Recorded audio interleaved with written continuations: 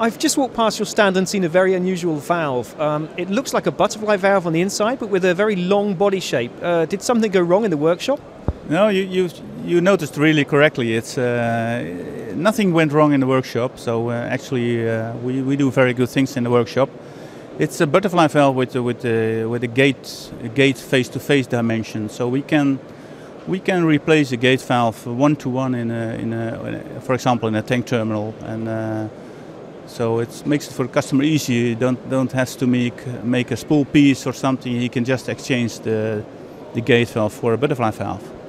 Okay, so here's my stupid question. Why would a customer want to replace a gate valve with a butterfly valve? That's also a very good question. It's a regulation which is developed in the last years, and it's called regulation for overfill protection.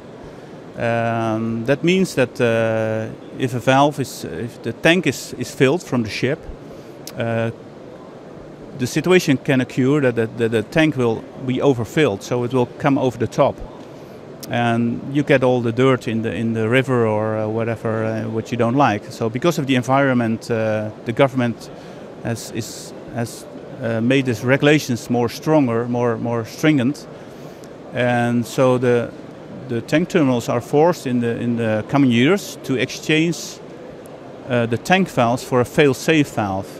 And to make a fail-safe valve on a gate valve is quite difficult. So what you see now is that there's a big change from gate to butterfly valves, because a butterfly valve is easier to make fail-safe, and the butterfly has also lots of other advantages regarding to fire-safe design.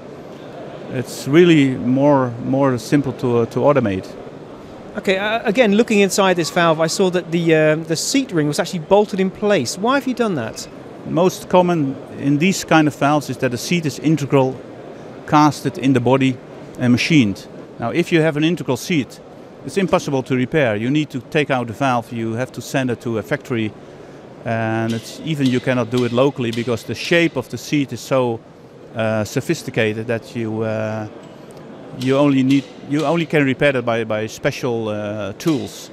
Now we created a valve where you can easily have on stock your seal repair kit, and even the customer can exchange the seat very rapidly. Final question. I understand there's plenty to celebrate for Bray this year. Yes, that's right. We celebrate our 25th years anniversary this year. And the other thing is that we achieved a contract with Shell, a 5-year contract for 2,500 line items, and we are going to finish that this year with the tests in the factory in Houston for our triple offset valves and double offset valves, and that is a big thing for us. Yes.